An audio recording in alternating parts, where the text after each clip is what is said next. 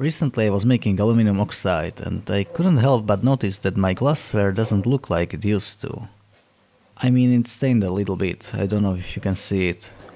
Okay, now for real, this stain was quite pain in the ass to clean. I tried to use every chemical in the world to clean this, but with no luck. I continued in the process with stained glassware and over time I noticed that it got a lot thicker. At that point I decided to clean it by mechanical means. After I liberated quite a few pieces of this goddamn material, I have decided to have a look at it. The first thing that struck me was the sound these things make.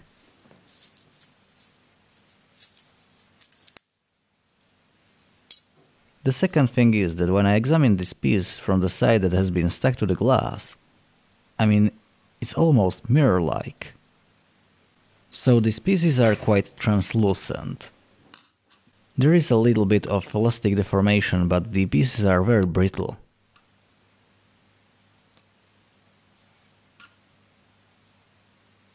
This is deposited material, so obviously thickness can vary from few nanometers. This piece looks like 100 or 200 micrometers thick, and this one like 500 or so. Now to the limits of the area that can be deposited, I mean, there doesn't seem to be any. I mean, look at this chunky chunk. And there is a little bit bigger one. Now this one is brutal.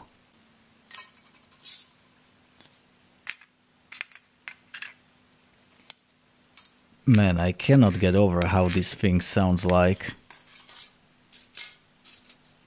Okay, now let's test its hardness.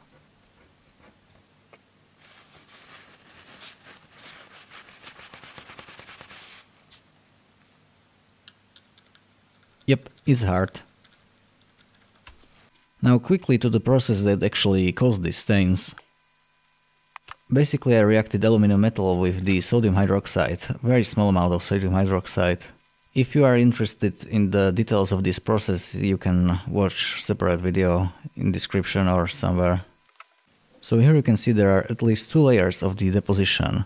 This suggests that the material is not sticking only to the glass. But well, you know, it may be some magic. Another thing I found is when you soak this deposited material with the dilute hydrochloric acid, it will liberate it from the glass. It doesn't dissolve it, only liberate it from the glass. Nothing seems to be able to dissolve this thing. I mean, sodium hydroxide should, but for some reason it doesn't really. Or it does, but not quite fast enough to be noticeable. Don't know. Now here are some things that I dropped into the reaction that stained the glass. This is some steel rod. I mean, it's very hard to say how this is being stained because it's quite reflective. This is PCB. It has been stained, and this has been stained just a little bit under the surface of the solution. The staining is also quite durable. So to me it seems that this deposition is caused by the lowered solubility because of the lower temperature of the thing that has been dropped in. It makes sense that the glass is stained because it is exposed to the ambient. And also when we look back, the bottom of the beaker that I showed you wasn't stained.